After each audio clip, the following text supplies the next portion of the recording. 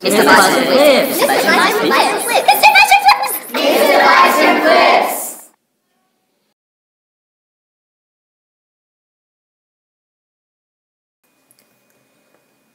Hello Year 12 and welcome to this video on George Orwell and his life. I'm attempting something different this time by creating a video that's going to be applicable to two different classes.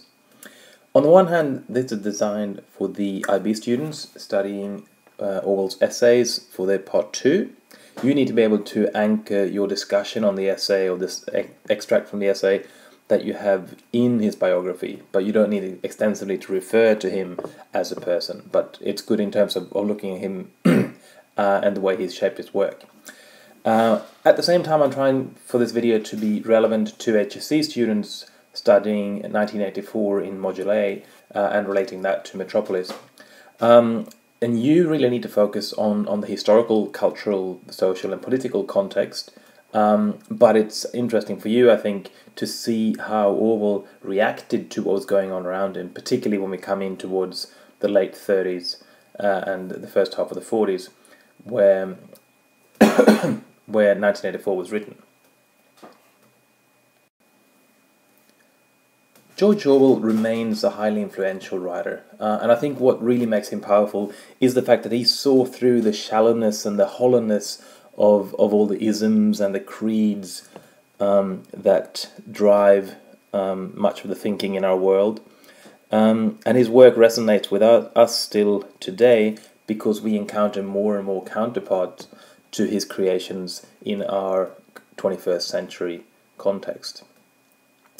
In this video, I'm essentially summarizing 3 different sources.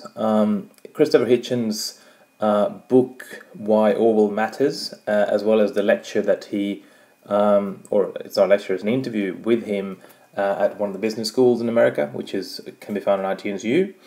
And I'm also using Professor Michael Selden at Indiana State University. He did a book called The World of George Orwell, where he essentially walks through his life as well. And so I'm using quite a lot of detail from that text as well, in terms of factual things. So Eric Arthur Blair, which is his real name, was born in India in 1903, because his dad was working for the government over there in terms of the opium police in the empire. But his mother moved back with George to England when he was only 1 year old. He's acknowledging in his essay Why I Write that his childhood dream was from a very early age, perhaps 5 or 6, to grow up to be a writer, and that spirit is there already if you go back and read Why I Write again. At 7 years of age, he started St. Cyprian's School in Eastbourne in Sussex, and it was not a very pleasant experience for him. St. Cyprian's had quite a lot of issues with bullying, and Orwell really didn't enjoy that very much at all. But he did very well with the schooling, so he was able to, by the end of his school career, in 1921, to gain scholarships, first to Wellington and then into Eton College. But he never really felt, even though he wasn't bullied or sort of ostracized at Eton, he never really felt that he was fitted in with the upper class students around him. So upon graduating in 1924, Orwell wanted to follow in his father's footsteps and go out to India to pursue the imperial police career. However, he was placed in Burma, which was a country that he never learned to enjoy or love. And it's partly because he hated what was going on in Burma in terms of the exchange between the 90 British policemen and 15,000 Burmese policemen that were trying to control a population of 13 million. And it was a country fraught with tension because of the reluctance or the resentment of imperialism, down to the degree where even Buddhist monks were fighting for independence from the British.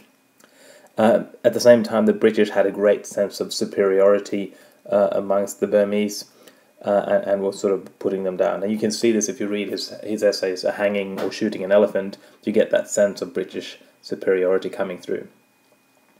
Fortunately or unfortunately, depending on how you look at it, Orwell contracted dengue fever in 1927, and so after a long period of sickness, he was sent home to England to recuperate, and at that point he decided he was never coming back to Burma, and he resigned from the Imperial Police, much to the dismay of his parents, particularly his father, who thought that was a bit of a letdown, since he had devoted his career to the police. Coming back to England, he followed quite a number of different career paths, some of them voluntary, almost as research, and some of them more forced because of just limited funds. But at one stage he chose to live in poverty, so he pretty much left what funds he had behind and went initially to Paris to work as a dishwasher in a hotel, and then sort of lived through the life of the poor in Paris to get a sense of that, and then came back to England and went tramping and lived in spikes, which are sort of homeless shelters, just to get a sense of what it was like to be poor. And he writes extensively about this in his first book, Down and Out in Paris and London, which was published in 1933, and really exposed those working conditions that people had to suffer through, or the lack of employment, really.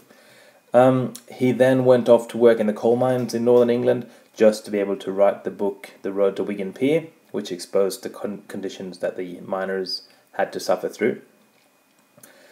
In terms of other jobs, later on, when he became a bit more stable, he got a job as a teacher. He worked for a while as a grocer, and he took a job as a bookshop assistant in Hampstead.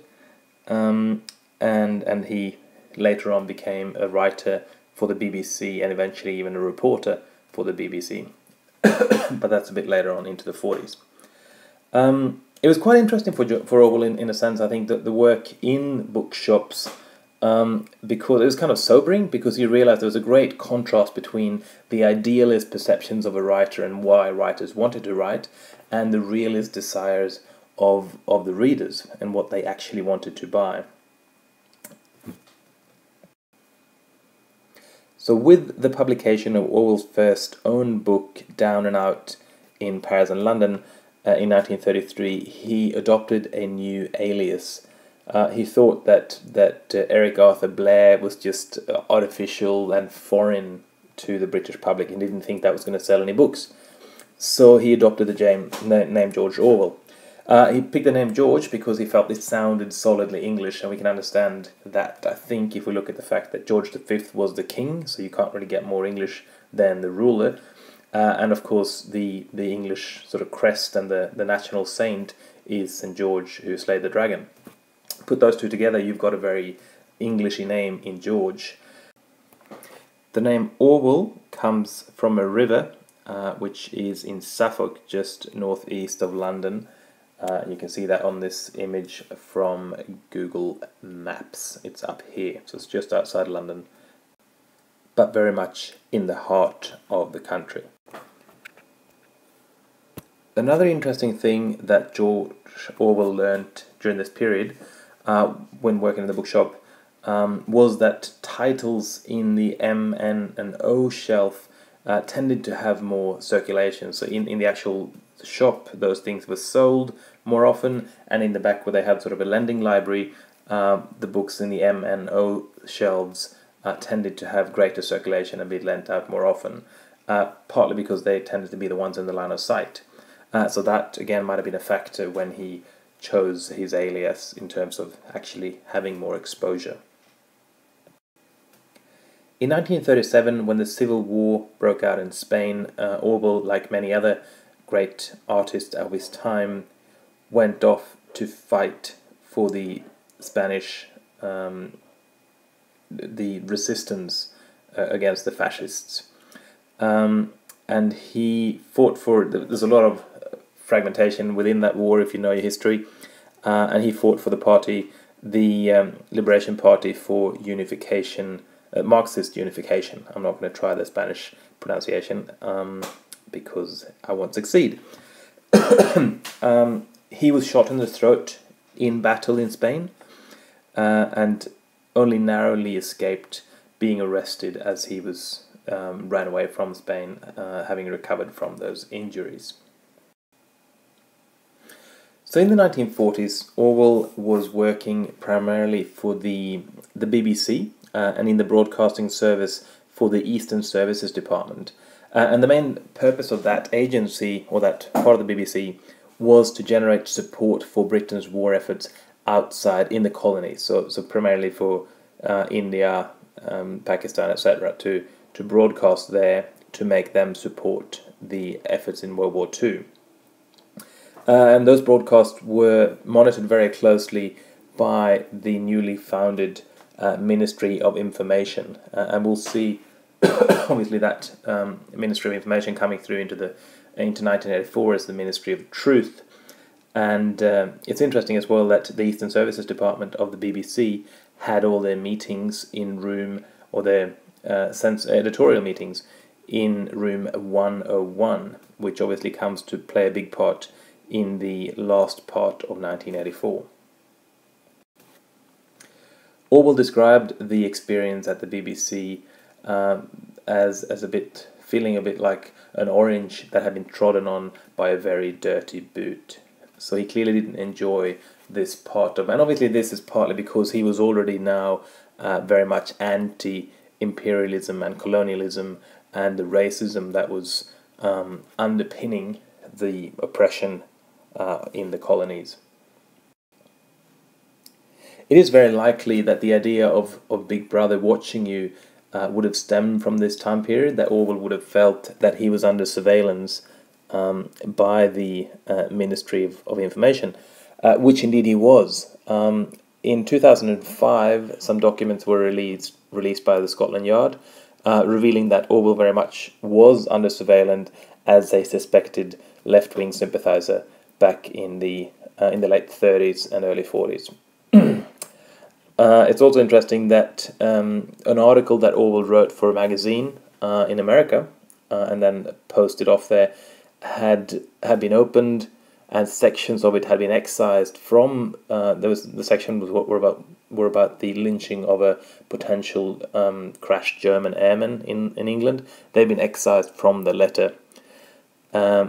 And Orwell was quite surprised and shocked by the fact that the censorship had been concealed. It was not just sort of blacked out, but they had actually gone to the effort of retyping the passage just to conceal the fact that it was censored. And he thought that was quite amazing. And obviously this, again, echoes what goes on in the Ministry of Truth in 1984. It's interesting that the Professor Michael Selden, who's obviously made a life study of George Orwell, suspects that Orwell in fact did this as a bit of a trick to actually test the censorship system out and see how effective it was and whether or not it was actually real. I've got no way of verifying that statement, but it's interesting. In terms of the most famous books, so in 1944, Orwell spent most of his time writing the novel Animal Farm and struggling to have, he probably wrote it in 1943, but in 1944 he went through extensive struggles to have the novel published because his publisher, Victor Galang, was a great left-wing sympathizer and therefore obviously reluctant.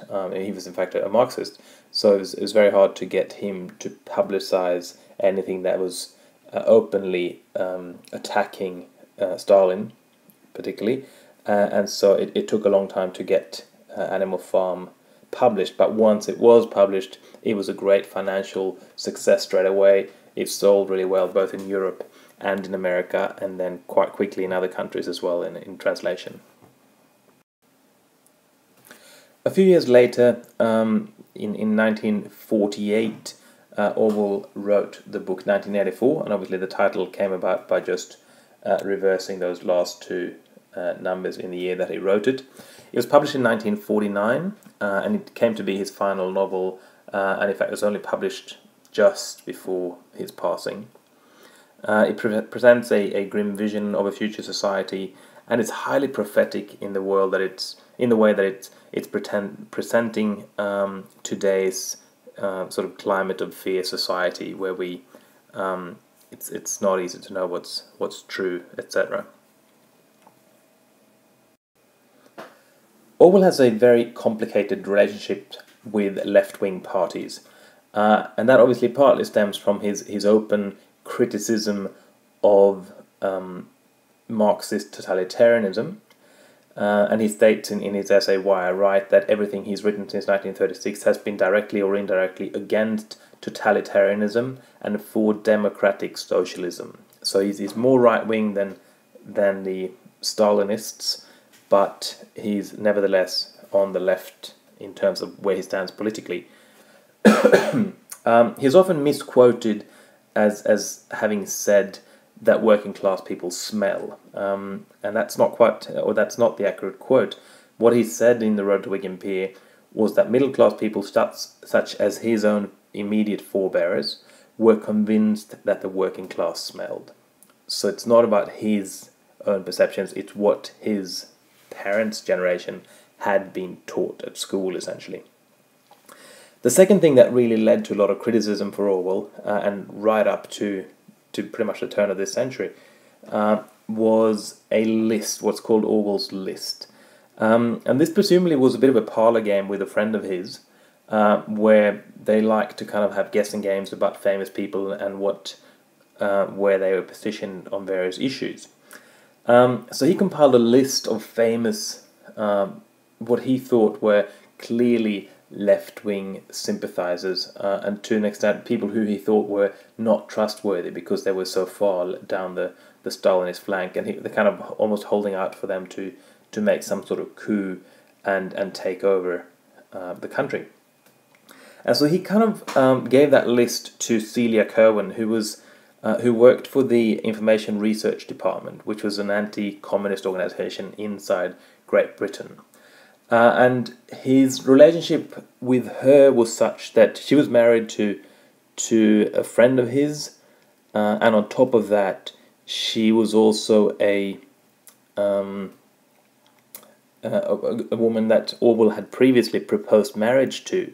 So he clearly had a soft spot for her. So it was more done in that sort of spirit, and not as in an attempt to actually catch anyone out. But nevertheless, it's become an item often used to show that Orwell was a traitor to the communist parties of England. If we have a bit of a look at Orwell in terms of his social family life, there's just a few things that you might want to be aware of. So he married Eileen O'Shaughnessy in 1936, which was just before he went to... So she actually came with him to Spain, to Catalonia, and she was part of helping him home after he was injured. In 1938, he came down with tuberculosis, and that led to an extensive period first in Marrakesh, where they hoped for the heat to cure him, and then later on he went to Jura, obviously, to write 1984 in peace. He and his wife Eileen adopted a son, Richard, in 1944, but only 2 years after that, Eileen passed away. And towards the end of his life, he felt that his legacy and his ideas should be carried on. So he wanted someone to look after Richard, to look after the royalties that would keep coming for his books, and to, I guess, just take care of what he had accomplished. So for that reason, he pretty much asked people to marry him just to become widows. And that, of course, is what happened, because only 3 months after he married Sonia Brownell, Orwell passed away. So in 1950, at the age of 46, Orwell passed away from tuberculosis, and he rests today in Sutton Courtenay in Oxfordshire. And as you can see, we've reclaimed his old name on his stone. Orwell is fascinating, that despite being such a globally aware and highly political writer, caring about issues and traveling the world with political and other social issues at heart. He's still extremely tender about small things and natural things. We see that tenderness towards birds and beasts and flowers and trees come through in his work. It's obvious obviously in work essays like Shooting an Elephant, the tenderness towards the animal, the hanging, where we see a dog take a big part in the essay. Essays like Thoughts on a Common Toad, where the inspiration of a toad expands into so much more. But also in 1984, where we see this small piece of coral inside a paperweight become quite a significant issue. So there's a great tenderness in a man who's also so political and important in that sense.